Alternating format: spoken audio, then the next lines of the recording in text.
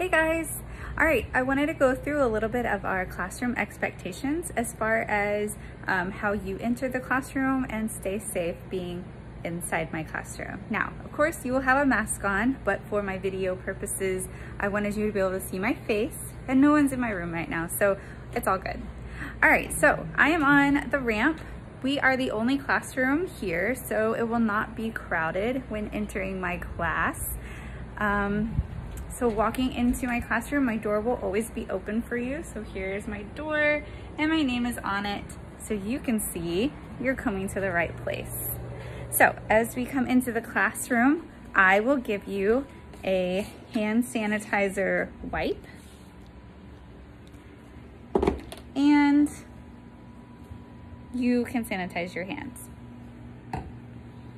All right, so my classroom is a bit of a mess. It will not look this way when you come on Monday, but you'll see there are stars and there will be group table numbers.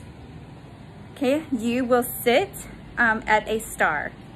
And that star that you sit at will be your spot for the rest of the 6 weeks, okay? We will move around at the 6 weeks, or if that spot's not working out for you, then we'll figure out a different way. But we have to kind of have you sit in the same area, all right?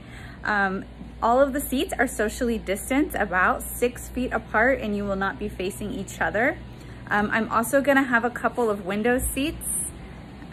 See the stools? There will be desks there at some point next week, so you'll be able to sit there if you wish. So that is how the room is laid out. There's gonna be plenty of room to walk. You won't need to do a whole lot of walking, but I do want you to feel very comfortable and safe in my room, okay? So those are our procedures for that. And let's see, oh, one more thing. If you do have to leave my classroom to go to the nurse or to use the restroom, there is this. Okay, you will need to give me your phone. Well, don't give it to me, but just set it on the star. I don't want to touch your phone. and then I will give you a pass to get into the building. The door is locked, so you'll need the pass to get in. And yeah, I think that's about it. So I'm so excited to have you back in my class, and I am going to make sure that you stay safe while you're with me and you feel very comfortable, and that we have a great start to the school year. Bye.